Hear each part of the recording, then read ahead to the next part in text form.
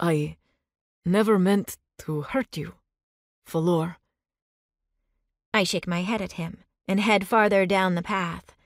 It occurs to me that I've gone a lot farther away from camp than I anticipated, which means a long walk back in the driving snow.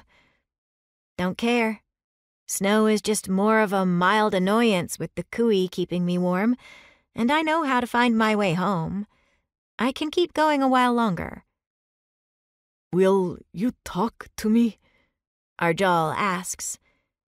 What is there to talk about?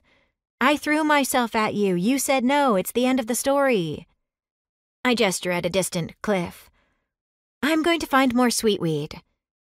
He grabs my arm when I turn away. I would like for you to ask me again, he says in a low voice, his somber eyes shining. This time, my answer will be different. I gape at him. Is he serious? But I can tell from his expression that he truly is. He has no idea that the last thing I feel for him right now is attraction. And yet he wants me to give him another shot?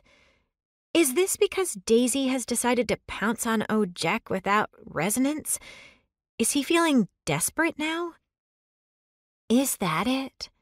He's desperate and decided I'm good enough once more? I try to wriggle out of his grip, but my poncho gets in the way. Look, Arjal, we weren't together and you made it clear that even if you were attracted to me, you want to wait for resonance. That's fine, but what makes you think I want to jump in the furs with you now? How do I know the moment your khui decides to light up for someone else, I won't be booted out the door? I shake my head. That kills any sort of attraction I might have had. The lady boner is dead, all right? Lady boner. It's just a phrase. What I'm saying is that you want to wait for your best shot, which means I'm always second best. And I'm not good with that. It tells me that you think you're not going to resonate to me, so sleeping with me would be a mistake. Arjal scoffs. I do not think I am going to resonate to Taia, if that is what you are worried over. Oh no, some part of you must, I point out, and try to delicately pull my arm out of his grasp again. Because you're still waiting for resonance. He shakes his head. Kiss me again. Kiss me, and I will show you that I want you. No, I snort. Absolutely not. A stubborn look crosses his face.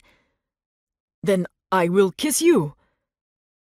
I will break both your hands, Tall Horn, if you touch her. The dark, angry snarl comes from down the path, and I'm shocked to see a wreck storming towards us. And he looks pissed.